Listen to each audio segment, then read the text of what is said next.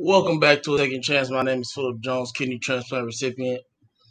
And my name is Tafaro Cook, two-time kidney transplant recipient and founder of Kidney Care Coaches, where we coach people with stage 3 to stage 5 kidney disease.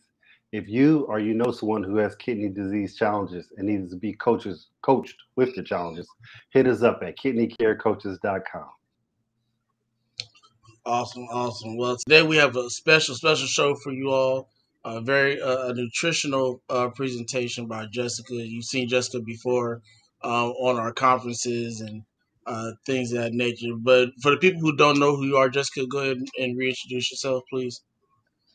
Yeah, my name is Jessica Hrdlicka. I'm a registered dietitian. I'm also a certified diabetes care education specialist.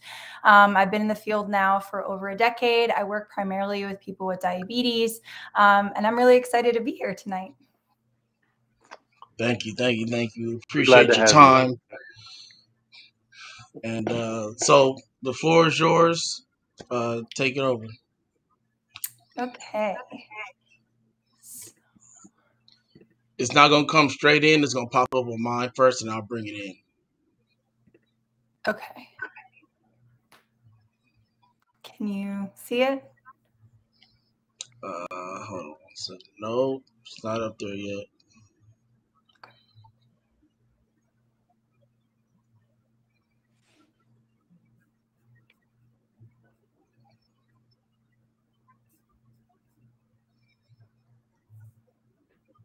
You want me to try again? Yeah, please. Okay, let me see.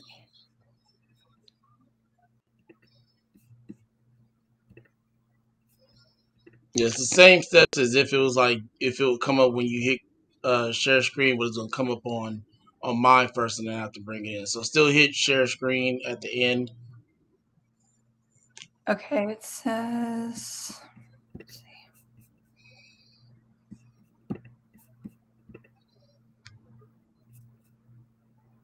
It says please update system permissions to allow screen recording. Well, if you want, you can send it to me, and I'll bring it up for you. Mr. Oh wait, Cook, did you this want to work? take over for a second? Oh, here it is. It just came in. Hold on. Yep. Okay.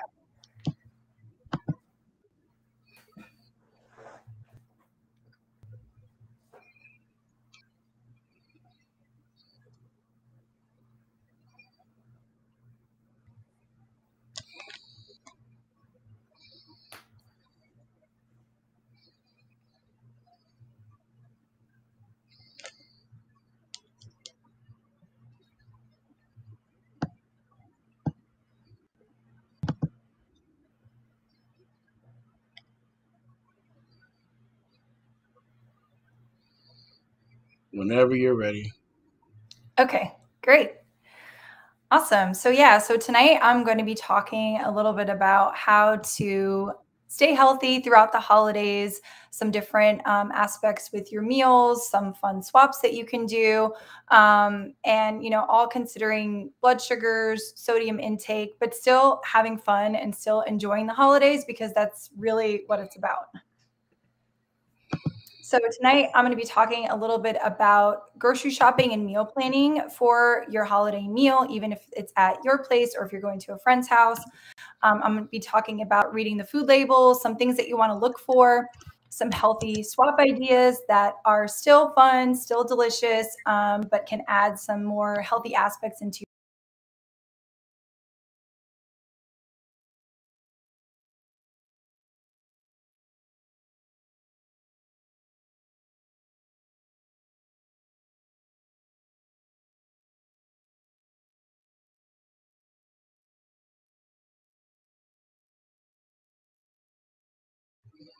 Did she freeze on you, Mr. Cook? I think you might have to change the slide because she went through that slide. a lot of the foods are really, beige. Hold on one second, Jessica. Can you froze for a minute? Can you go back maybe like one or two slides? I don't know how many slides you went through. Yeah, there you go. Okay. Yeah, so I'm going to be talking about grocery shopping and meal planning. I'm going to be talking about reading food labels, just some things to look for, some fun, healthy swap ideas that you can do with holiday items, how to stay successful at holiday parties and family get-togethers with your blood sugars, different holiday beverages that you can have that are still fun, and then also some tips for maintaining good blood sugars throughout the holiday season. Okay, so when you're building your menu, what you want to think of is, how can I add some real ingredients, right? How can I add some color and some vibrancy to the meal? You know, when we think about Thanksgiving, it can be a lot of beige foods, right? Like rolls and stuffing and mashed potatoes, which is fine. But when we add some of those fresh fruits and vegetables into our meals, not only are they going to taste better, but they're going to be adding some nutrients. They're going to be a lot less sodium. They're going to add some fiber in there, which I'll talk about a little bit more. So that can help to balance our blood sugars. And then having less of those processed items are going to have a lot less preservatives and salt and fats. Also thinking about, how can I add flavor to dishes without necessarily just adding more butter or salt? So that's really where herbs come into play. Which is perfect for Thanksgiving, because you can add things like sage and thyme and rosemary to your dishes. Or with desserts, it's a great time to add those warm spices like cinnamon and cardamom and vanilla, and things that kind of bump up the sweetness without having to add so much extra sugar. You can also add things like lemon juice, different types of vinegars, peppers, spices. I mean, you can really make it fun. That way your food is really flavorful, again, without having to just add more oil, butter, salt, or sugar. So a couple tips when you are grocery shopping for your holiday meals. Definitely check out the sodium on a lot of those prepackaged items. And you may want to consider making some of these yourself, or maybe using some store-bought, some that you're making yourself, to limit some of the preservatives. But if you're looking at things like gravies, stuffing, soups, broths, all those things are going to have a little bit extra sodium in them. So you may want to look for no salt added, low sodium varieties, and looking at the sodium in and of itself. Depending on what you and your doctor have discussed about sodium recommendations, for most Americans, it's recommended around 2,000 to 2,300 milligrams of sodium per day. So if you're looking at a label where 2 tablespoons of gravy is already 600 milligrams of salt, it's like, whoa, that's a big chunk of my day. Maybe that's something you want to make yourself. Also, trying to stick with more of the fresh or even maybe frozen vegetables versus the canned vegetables. Again, the fresh or the frozen, they're going to have a lot more fiber. Personally, I think they taste a lot better, right? They have a lot better texture versus the canned, which are going to have more salt and a lot more preservatives in them. Also, check out the carbohydrates and the different added sugars. So something that I wanted to mention is, just because a food item says it's organic or natural doesn't necessarily mean it's going to be less sodium or less carbohydrate or less fat than the non-natural organic version. So still read that when you're looking at those items. A lot of times carbohydrates or sugars are disguised as things like brown rice syrup, evaporated cane juice, agave nectar, brown sugar. I'm not saying these things are bad, but if you want a lower carbohydrate option, and that's one of the top, 5 ingredients on that item, it's going to be a little bit higher in carbs. Be careful with things that are breaded, because those will have more carbs and sodium. And then also check out the fiber content, which I'm going to talk a lot about fiber in a second. So adding fiber to your meals is really helpful, because it can slow down digestion of the meal and slow down your blood sugar spikes. So if you've ever heard the term of adding low glycemic index foods into your diet for better blood sugars, for weight loss, for greater satiety after eating, this is what we're referring to, is basically higher fiber foods. So the glycemic index is something that measures how quickly your blood sugars go up after eating a food item. And again, those high fiber foods really slow down your blood sugar spike. So adding some of these into your meals, which I'll show you in a second, or kind of swapping them out, can be a fun way to add healthy foods without losing the flavor. So some healthy swaps, old school versus new school. If you're used to buttered mashed potatoes, which we all are, you can always try something like some creamy garlic cauliflower mash. It's a really fun, all people will do potatoes and cauliflower together if you don't want to do strictly cauliflower. I know every family is a little bit different on their preferences, but it's really fun and you can honestly make it taste really good and it's super easy to do. And when you think of traditional stuffing, most of the time it's just bread unless your family does more of like a rice stuffing. But thinking of adding more vegetables in that can really help bump up the fiber. So adding some mushrooms, adding some onions, celery, garlic. You can also do like a wild rice stuffing, which is really fun. And that has more fiber, more of those whole grains, which is really good for our heart.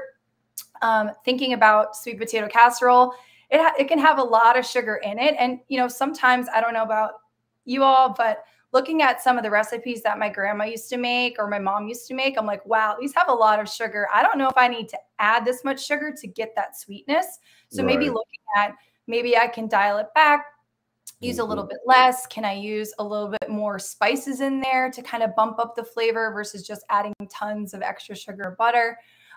Things even like apple pie, you know, you can make it with, they have now these like almond crust or like pecan crust. You can make them from scratch too, but it is fun because it doesn't have all the flour and the salt in the pie dough. And also some of the pie doughs have a lot of the hydrogenated oils, trans fats. So it's just a fun way to add some different texture in there, add some more fiber with an apple pie. Instead of a store-bought cranberry sauce, maybe try to make it your own. That way you can add less sugar. You can add some different flavors in there like orange. And instead of the traditional green bean casserole, maybe going with fresh green beans or fresh mushrooms, just kind of bumping up that fiber. And a lot of times you may notice you enjoy the taste even more. Instead of, you know, just a straight pecan pie, which has a lot of corn syrup in it if you've ever made it from scratch. Maybe adding some fruit in there, make it like half apple, half pecan pie. My favorite that we do in my house all the time with mac and cheese, we'll add like cauliflower in there or broccoli, or we'll make butternut squash kind of sauce with the cheese. And it's really delicious. And you still get the flavor of the mac and cheese, but then it's a fun way to add veggies. With different soups, instead of doing more of those creamy soups or those canned soups, maybe sticking with something that's more brothy, something homemade, or maybe using a salad if your family enjoys that. And then a fun one to play around with is instead of sour cream, using Greek yogurt. I do that a lot for condiments, but you can also bake with it, especially if you like doing like homemade cheesecakes and stuff. That's really fun. Sugar, there are some good substitutes. I know everybody's different with their preferences, but maybe try reducing the sugar. There are things like monk fruit or stevia, which some people enjoy, or even if you use half and half, some brands kind of have half and half. So if you would like the flavor, that can be a fun way to have something without all the extra carbs. And then think about your appetizers too, or you can always offer to bring healthy appetizers to someone's house as well. So instead of having the traditional like cheese and crackers and a lot of breads, maybe having a veggie tray, maybe having like some shrimp cocktail, some different kind of nuts, just things that add more fiber, have more protein, which is really good to help limit those blood sugar spikes, but still just as delicious. And then again, like I said, maybe thinking about some of the sauces, can I make them homemade versus some of those store-bought sauces? So when we're thinking about blood sugars in particular, which is good for everybody, not even if you just have prediabetes or type 2 diabetes. But again, thinking about what can I start the meal with that's going to help me feel full, that's going to help kind of slow down my blood sugar spikes from all those delicious carbs that you're going to have later.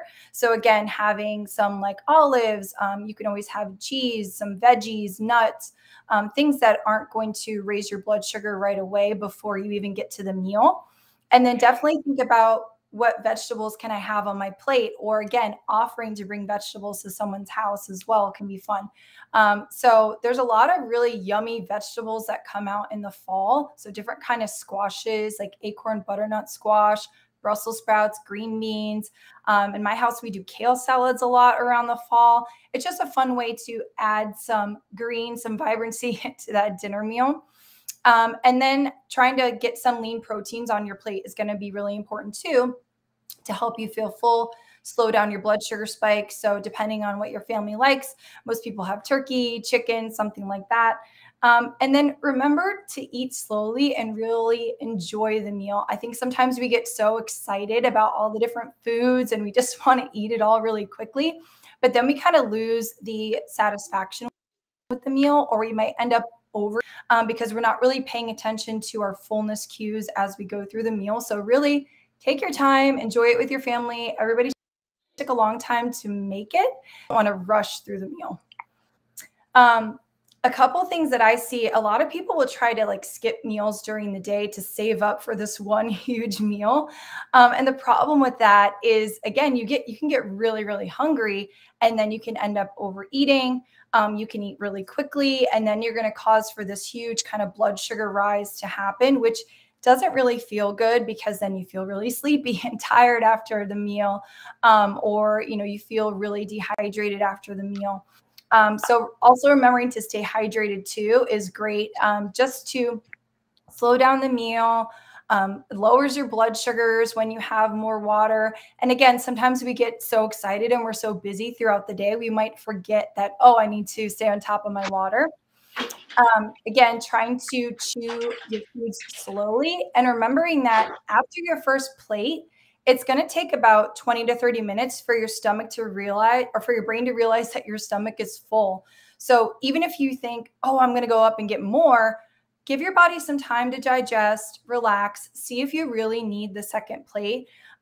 Because you may find that if you do end up getting the second plate, you're kind of stuffed, and that's not a good feeling either.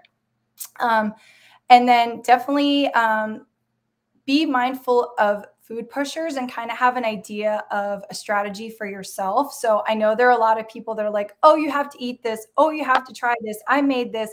Can't you just eat some? Really kind of honoring your body and having those boundaries of, oh, I'm full, or, oh, I'm okay with everything that's on my plate right now, or, oh, I can try some later. Just having some things that in your back pocket, if you have friends or family members that are like that. Or feel free to take home leftovers so you don't have to eat everything all in one sitting. And then with the beverages, I know there can be a lot of like punches and sodas and alcohol, whatever you and your family enjoy. So just being mindful of how those things are going to affect your blood sugar and your body. Specifically with alcohol, it's really important that you make sure your blood sugars are under good control before consuming alcohol. It can actually lower your blood sugars later on. So it's something I would recommend testing your blood sugars that night if you have prediabetes or type 2 diabetes. But also thinking what is in the drinks, what are in the punches, how is this going to impact my blood sugars? And don't hesitate to ask somebody, is this sugar-free? Is this made with sugar? What kind of juice or punch are in this? And that will give you a good idea.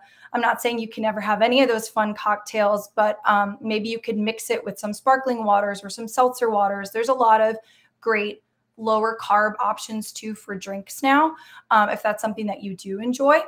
And just remember to drink responsibly, drink a lot of water, and try to have that water in between cocktails, because too much alcohol at once can definitely be dangerous for our blood sugars.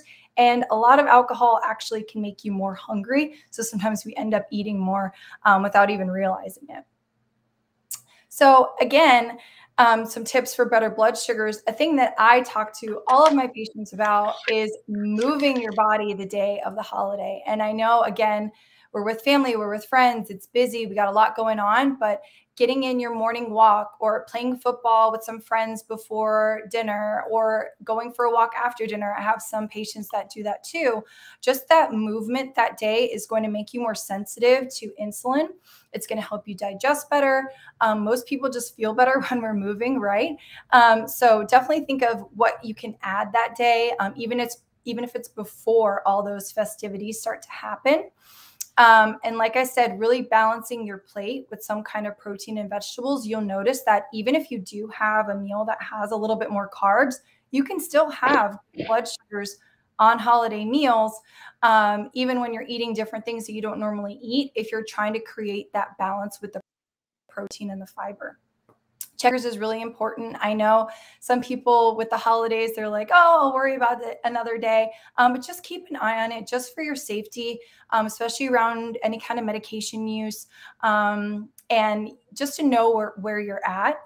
And then think about your carbs. Try to plan out, what I always ask my patients, what are your favorite things? Like, try to include those on your plate. You don't have to try everything if you don't like everything. Again, don't feel like you have to give in to trying everything because somebody made it. You can always save it for later.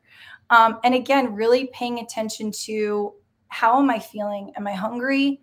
Am I full? Do I need to finish this? Can I finish it later? All those things ultimately will help your blood sugars, because again, overeating can lead to highs, and sometimes that can last all night, especially if you're eating really late.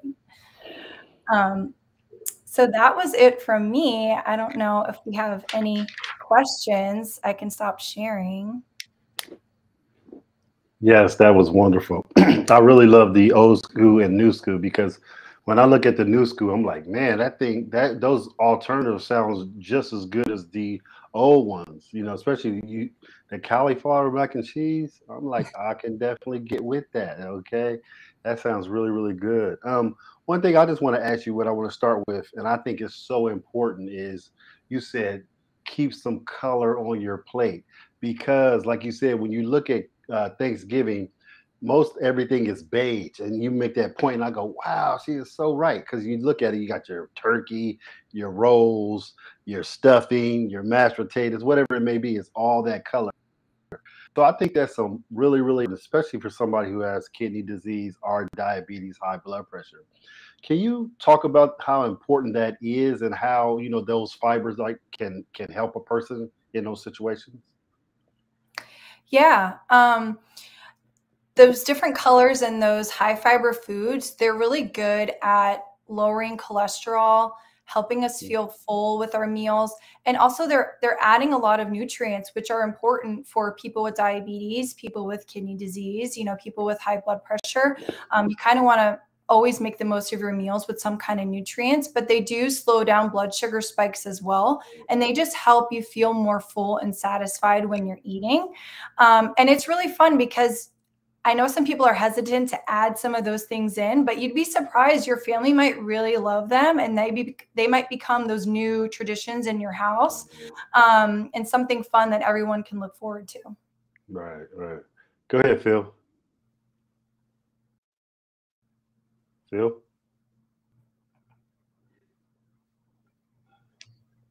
I was muted. Go Sorry ahead. about that. Um, so my question for you is, what are your recommendations for substituting seasonings and sauces? Hmm. Um, Definitely with the seasons, try to look for things that don't have any salt in them if you can. Some of those low sodium spices, or a lot of herbs don't have any spices in there. Just go ahead and double check the sodium content, especially on those pre-made seasoning salts, right? Those can have a lot of sodium in them. And then there are a decent amount of sauces that have lower sodium. It's just kind of looking through the different options at the grocery store. Again, kind of going back to thinking about how much sodium you get for the day, or how much of something you're going to have at one moment. Um, Thinking of, okay, if I can find a sauce that's like under 100 milligrams of sodium per serving, or how much am I going to be using of this sauce, can be really helpful. There are some different websites online as well. I was looking last week. If I think of it, I can always send it to you guys to send to everyone watching. But they have a whole line of heart healthy sauces and condiments, even things like barbecue sauce and ketchup that are all low sodium, made for people that are concerned about their heart and their kidney health. So maybe checking out some of those things and ordering some things to try, but definitely making some of those things yourself, especially gravy. That's going to probably be your best bet, because the store-bought gravy is going to have a lot more sodium than if you made it from scratch at home. Right. Another thing you mentioned, you said the frozen foods and the canned foods. What's your recommendation on the canned foods? Can the canned foods have more phosphorus also? And some kidney patients have to watch that also. Yeah, definitely. Some of the canned foods can have more phosphorus, sometimes even potassium they use as a preservative as well. So definitely, I mean, now there's so many options for frozen vegetables, and a lot of them don't have any seasoning added to them. They're just the vegetable. And like I said, a lot of people enjoy the texture of those even better because they're not as Right. kind of cooked down and mushy. But yes, absolutely. The sodium content, phosphorus and potassium. So yes, you can buy the no salt added vegetables in a can, but your best bet might be fresh or frozen. And one thing is, if you're not used to cooking a specific vegetable and you're not sure how to do it, I mean, we have YouTube and you can figure out things, right? I mean, vegetables aren't that hard to cook. I think it's Right. just taking that time and learning. And you'd be surprised, fresh vegetables are super easy to prepare. Just learning the methodology, and YouTube's great because you can watch it.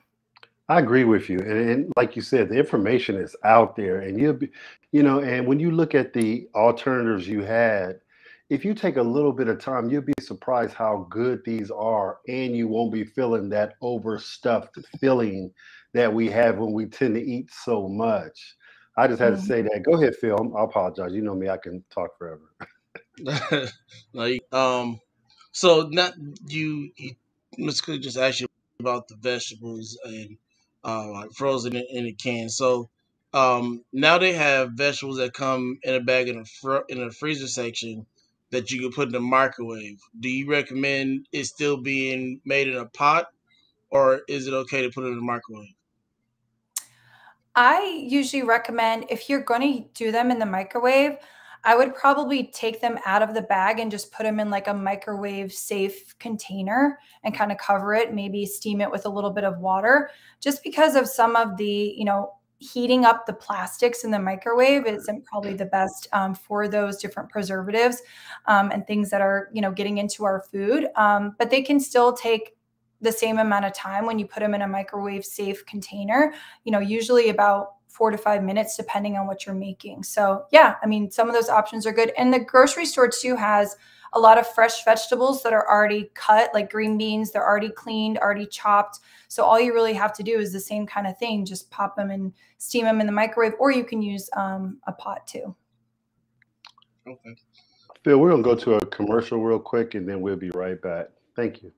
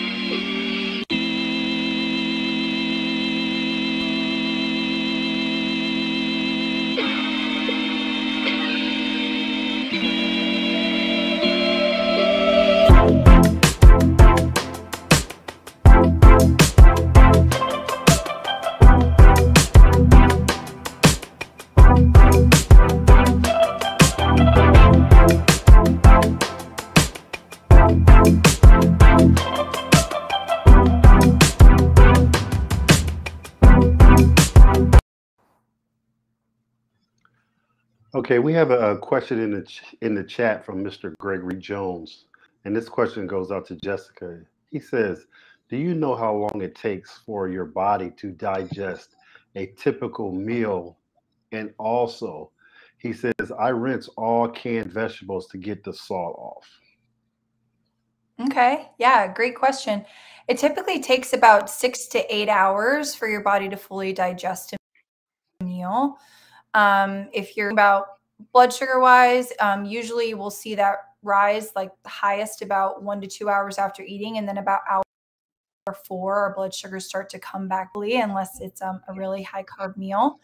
And then, yeah, rinsing off the canned vegetables is a great idea. And you can also still use like a lower sodium item.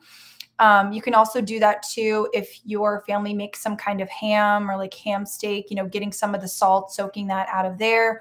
Or again, with like potatoes, if you're trying to get rid of some of that potassium, soaking them overnight can be another trick to get some of that potassium out of the potatoes. But yeah, definitely rinsing it off helps. It still will have a little bit of sodium in there through osmosis in the vegetables, but it definitely helps. Jessica, what's your thoughts on fasting? Hmm. Yeah, I mean, I think fasting is definitely helpful.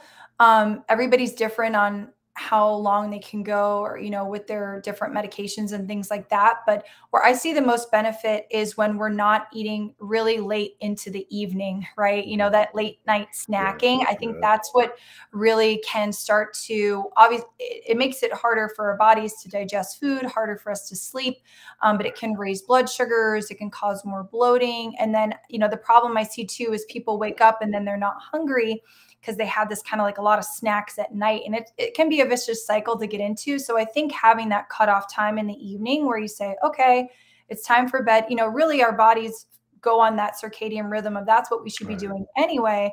When the sun's going down, we're stop eating. And when the sun goes back up, we resume eating. So it can be really helpful, even if you want to start with just, a 12-hour fast, from the night to the morning. It's pretty easy to do, but a lot of my patients see benefits in their blood sugars, maybe with their weight management, even, cholesterol, blood pressure, if they're eating a lot of those snacks. I fast. Like my clock is 11 o'clock in the morning. I won't eat anything till 7 at night. And do Mhm. you fast, or what do you do? And I'm talking about intermittent fasting is what I'm talking about. Yeah. Yeah, I kind of listen to my body. And when I'm first hungry in the morning, it's usually anywhere from, yeah, like 10 to 11. And then I definitely don't, snack after dinner. But I think also, too, making sure that that last meal of the day is something that is going to keep you full, something that Right, has the fiber and the veggies, some kind of protein, something that's satisfying. That way you don't really need, to snack at night. right, right. Go ahead, Phil. You two are better than me because I wake up hungry. So it's That's like okay. That might be your body. eyes open. It's like, all right, what am I going to go eat? I'm hungry. So you mentioned having different kind of nuts and things like that with in appetizers. What kind of nuts would be good for somebody with a low potassium, low phosphorus diet? Yeah, it's tricky. There's some different seeds that are a little bit lower in potassium. I think it's more so just limiting the quantity and then maybe not having the nuts with added salts on them too. Just kind of getting plain nuts and seeds, but a little bit is okay. So yeah, I'd have to like look at the charts to know off the top of my head the exact amounts. But yeah, I think just limiting the quantity and the unsalted versions. You talked about one food that I forgot that I love a lot, and I haven't even thought about eating it because I like a variety of foods. And you talked about wild rice, and I was like, oh my goodness, I used to eat wild rice all the time. I'm gonna start putting it in my, my food category because it's such a great food, and it's a good rice, it's fiberish and everything, and that's one that people forget, and it has really good flavor for a rice, So I Yeah. just wanted to make that statement. But let's talk about something that's very, very important. And you brought it up earlier is slowing down and chewing your food. And can you talk about the how important that is to your digestive system? We see a lot of people just gulp their food, and I'm like, Dad, did you enjoy it? And I'm looking at them like, gosh. And my dad was a stickler of eating really, really slow. And let's just let you elaborate on that. Go ahead. Yeah, well, that's awesome that if your dad taught you that or had that in Yeah, the house, because that's a great habit to get into. But yeah, yeah, when we're tending to eat really quickly, like you said, we're losing that pleasure and that enjoyment of the meal. And sometimes we end up snacking afterwards because we didn't have that connection with our food, which is really right, important.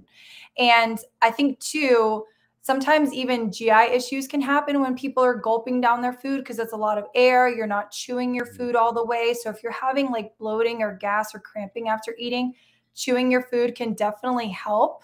But it really just adds more pleasure and helps you connect with your fullness, right? Because it does take a while for our brain to realize that our stomach is full. right. So when we're chewing and we're slowing down the meal, you'll start to notice those fullness cues coming in a little bit better, which is really helpful. So, like I said, you don't rush off and get a second food when maybe Right. your body was okay with the first plate of food. And it's just really important. We have so much, distracted eating now, and we're eating different things. So, especially like a holiday, I mean, that's a time you want to hang out.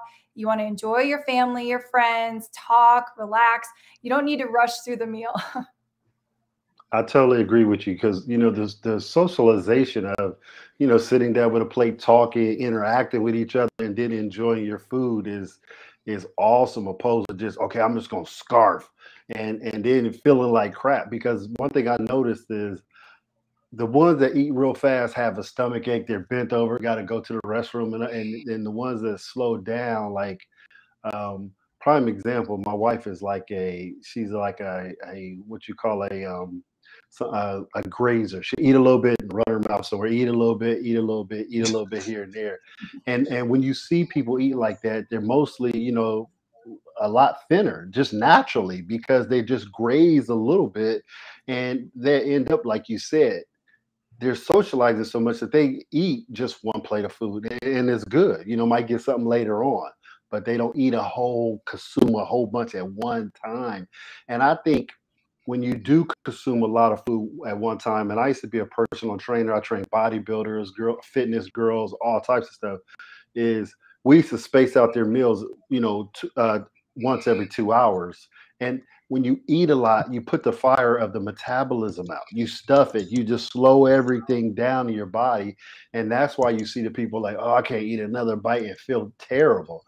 Opposed to, slowing down, eating your food and letting, eating just enough where your metabolism can burn and you still can be active and, things like that.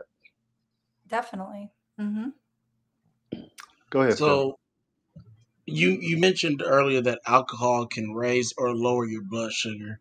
And I'm not sure if Ms. Cook knew that, but I know I didn't know it. We've gone over blood sugar a number of times Hmm. in this past year and a half that we've been working together. And that was one thing that was not anything that we read. So I would just want to know, when do you recommend that somebody checks their blood sugar before and after consumption of alcohol? Yeah, I mean, definitely checking it before just to get a baseline of where you're at. And it can depend on the person, it can depend on your medications. But if your blood sugar is on the lower side and you are going to have, specifically liquor is the type of alcohol that does drop our blood sugars the most. You want to make sure that you're at a good range so you don't go low very quickly. And it's really important when you're consuming alcohol that you are consuming food at the same time, so that doesn't happen. Checking your blood sugars 2 hours after the meal is really good, just to see where you're at. And then I definitely recommend a blood sugar check before bed, before you go to sleep, because if your blood sugars are going low, then you might need where you go to bed. One other good point you made up, and this is something I would do before Thanksgiving, Christmas time, those great big meals, is I would always go to the gym early in the morning. Get a little, whatever it may be, maybe a resistance workout, maybe just some step meal or something like that. But just get myself, going a little bit. And I don't know, maybe it helped me not feel so guilty of eating all the food I was going to eat. But one thing I noticed was my body always worked better and I could rebound the next day and just feel normal. So let's talk about that. Let's talk about the movement and how important that is. Yeah, it's really important because the longer we're sitting, the more our insulin resistance starts to build up. And especially for people with diabetes, they may notice their blood sugars going higher, especially if you're doing a lot of traveling around the holidays. That can be a lot of sitting. And then that in and of itself can make your blood sugars higher. So when you're moving your body, you're going to naturally become more sensitive to insulin, which means that the insulin that your body is creating is going to work better. And so, it can also help somewhat to control appetite levels, even though I think a lot of people think, okay, when you work out, you're going to be more and more hungry. But there's a lot of studies that show that appetite regulation is better when people are more Mhm. active and moving their bodies throughout the day. And like you said, you just kind of feel better. And it's a nice way if you are hanging out with family, go for a walk together, or like you said, go to the gym, play football, something fun. It can really make a big difference in how you feel. Great. So my question for you, and this is actually my last question that I have on my list of questions. Um, what does Jessica's plate look like on Thanksgiving or Christmas? Okay. Yeah. Well, one thing about me is I actually, and so I don't eat any kind of meat. So you're probably not going to find that on my plate. But we do have, we always have some kind of salad. We will have the appetizers, kind of like the things that I mentioned, like different veggies and things like that. But yeah, I mean, I really love mac and cheese. Last year for Thanksgiving, we made like spicy grits, which is really fun. My dad's from Louisiana, so we really enjoyed that. But yeah, we try to switch it up with different salads or Brussels sprouts or sweet potatoes, different things like that, which are really fun. And as we've added more veggies in every year, it's fun for the family too to try out different things.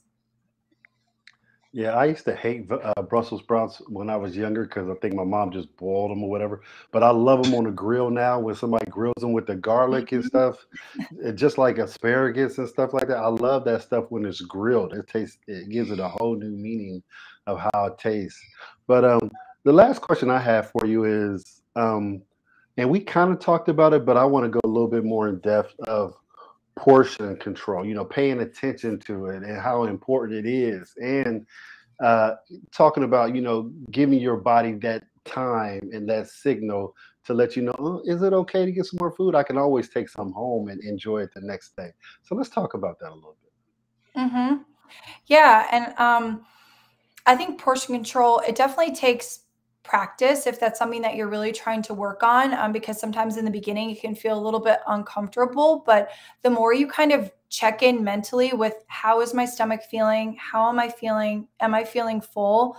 I think also too, just looking at how much you're putting on your plate. I think sometimes we get so excited that we just put so much on our plate and then you feel compelled to eat it all. Really, if you start out with a smaller plate or just, normal portions, you're going to get a bite of everything. You're going to have everything. But then you won't have that overstuffed feeling. And it's really fun with a lot of my patients. We just try to move them down to smaller plates and they start noticing, like, just like you mentioned before, I don't feel like, oh, my stomach hurts after eating. I don't feel like I need to take a nap after eating. I feel good. I feel like I can go do something and hang out and have fun. So it is really important with the portions feeling during the meal. And you can kind of just start by doing like the size of the palm of your hand with different portions if that helps you kind of eyeball it, or taking, one scoop instead of two, just to see how you feel with those meals. That's so important, man. Portion size, even to the point where like you said, one thing is really important where your favorite aunt might bring some food over, and she goes, "I want you to try this," and she tries it, and she throws it on your plate, and you try it, and we all ran into this. You'd be like, I ain't feeling that, and it's still on your plate. It's the last thing, and she's sitting there like, "Is it good?" You'd be like, "No." So you try to ease to the trash can, try to throw it away or give it to the dog or something, you know. So if you got a small plate, she can only give you a little bit. Yeah. All right, man. I don't have any more questions. I just wanted to make that little silly statement. But thank you for your time, and thank you for the old school and new school, because I wrote some things down like, okay, I'm trying that. So that was really, really informative right there. Yeah, I'm like, because I'm that guy right there, definitely gonna try some of these new schools for sure. But go ahead, Phil, wrap it up, and thank you again, Jessica. We appreciate you. Yeah. Yeah, thank you, Jessica. Very informative. I'm definitely gonna go back and watch this before next Thursday because Right. if I don't, I will be the one with 1,000 things on this plate on the first try. So I need to go back and take some notes and make it, imprint in my brain so I remember it. But again, thank you very much for your time. We appreciate you. You'll definitely be hearing from us again. We got other conference coming up in March, so we'll definitely be coming back to you for sure. So everybody have a great night. Everybody have a safe weekend, and we'll see you all on Sunday. Thank you. Bye, guys. Bye bye.